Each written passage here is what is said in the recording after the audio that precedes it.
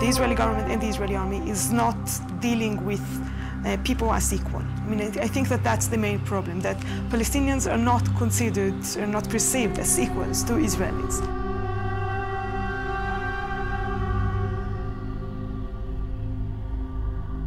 There is no specific discrimination against Palestinian Christians as opposed to Palestinian Muslims. It's a shared suffering.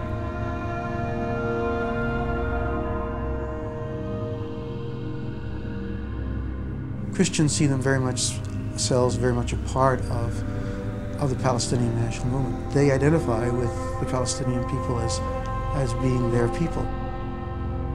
Palestinian Christians have difficulty getting to churches on Sunday morning if they wanted to come to Jerusalem because they don't have that permission or that legal right, according to the Israeli government, to come to Jerusalem for worship.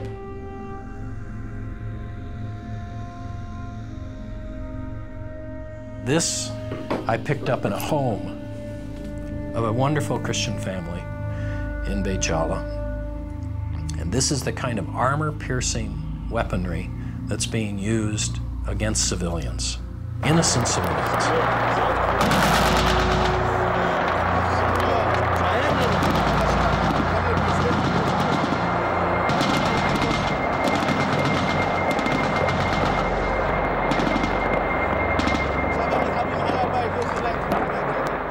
It's not easy to tell everything, you know.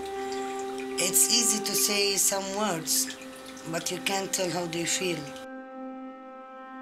As everybody, I want my children to be happy, to live their right life as children. We just think about one thing. Where can I put my children while they are shooting?